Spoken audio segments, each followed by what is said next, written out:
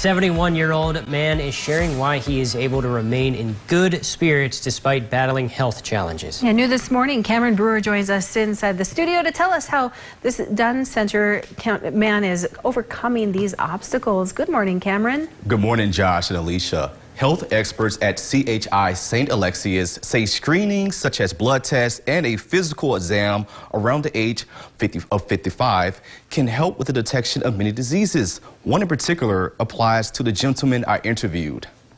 It's a disease that is able to be detected early, and in that event we can intervene, and there's ultimately a very low risk of patients ever passing away from prostate cancer with both early screening and treatment of the disease. Reinhard Hauk enjoys everything from ranching to being the family man of the household.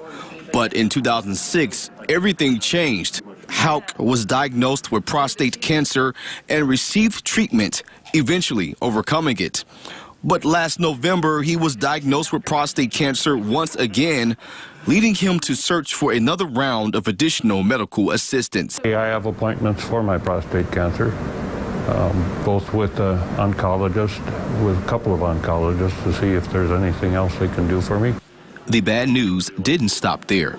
In February, he survived a heart attack, but through it all, his spirits have remained high. Stay positive.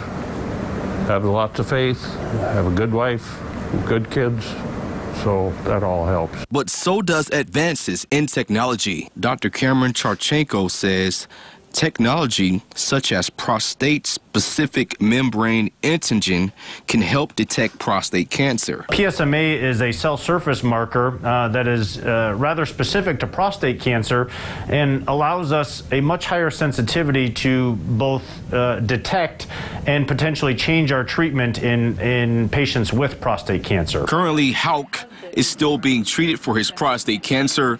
Now he drives nearly 2 hours often from Dunn Center instead of every 6 months.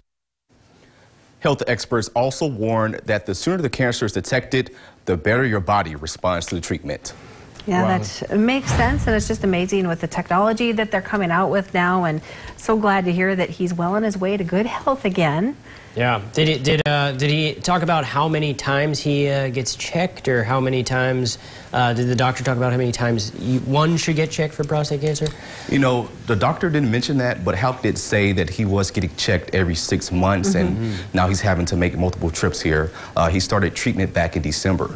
Yeah. Okay. Well, we wish him well. Early detection is key. Right. All right. Thank you, Cameron.